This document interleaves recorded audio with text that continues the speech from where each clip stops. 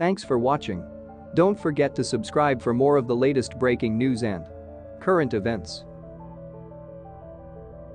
U.S. warplanes, landing mishap. In South China Sea, 7 injured, pilot ejects. A Navy statement said the incident happened during routine flight operations in the South China Sea. Updated.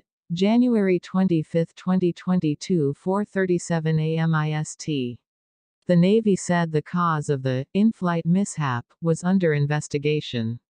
Washington. 7 U.S. military personnel were hurt on Monday when an F-35C warplane had a landing mishap on the deck of the aircraft carrier USS Carl Vinson in the South China Sea and the pilot ejected, the U.S. Navy said.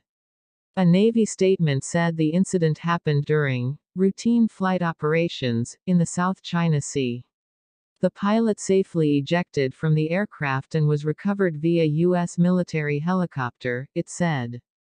The pilot is in stable condition. There were 7 total sailors injured.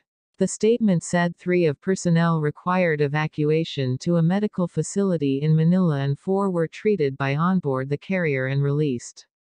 It said all the personnel evacuated were assessed as being in stable condition.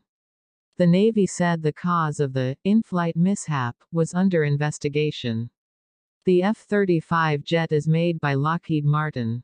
The Pentagon said 2 U.S. Navy carrier strike groups, led by the Carl Vinson and USS Abraham Lincoln, began operations in the South China Sea on Sunday.